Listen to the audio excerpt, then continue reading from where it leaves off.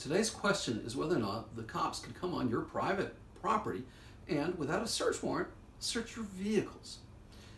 Well, this is based on a real case that recently went before the Supreme Court. I've got to change it a little bit just to make it slightly more interesting, I hope.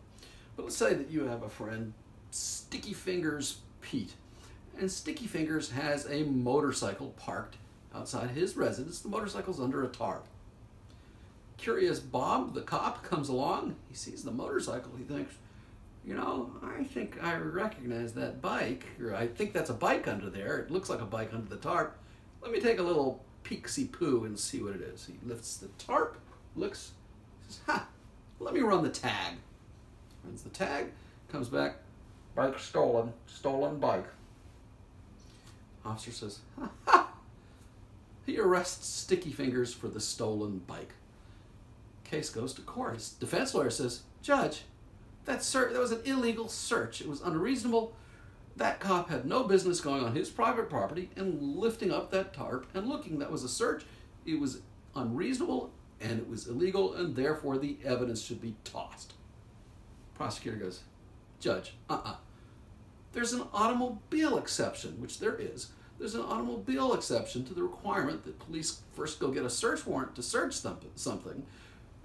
A car or a motorcycle or whatever, any kind of motor vehicle can be moved. And so there's urgency involved there, and the police should be able to, run a search and do a search without having to go to the trouble of getting a search warrant. And just to explain a little bit of background, generally the law says, here's the general rule. You're allowed to be free of unreasonable searches and seizures.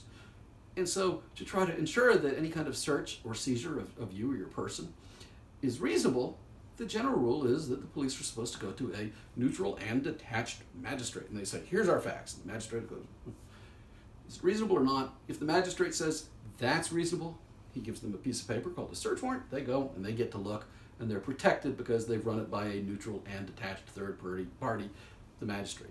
But, as in all things legal, there's exceptions. And one of the exceptions is, if a police officer has a vehicle, a motor vehicle particularly, but a vehicle, something that can move, the courts say, nah, he doesn't need to go to a magistrate in most instances. The reason is, hey, by the time he goes and gets a search warrant, boom, the person's driven away and so is the evidence.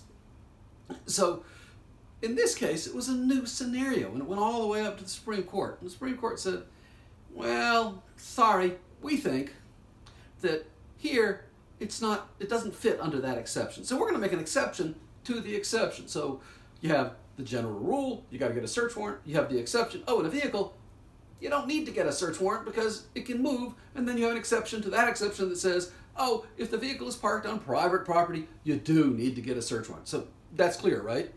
At any rate, that's the rule. If you have a vehicle on private property, they being the police, cannot come and search it under most instances without getting a search warrant, because it is typically going to be unreasonable. Now, there may be specific facts and circumstances where the courts say, oh, well, in that case, maybe. That's why we need lawyers. That's how I get to have a job.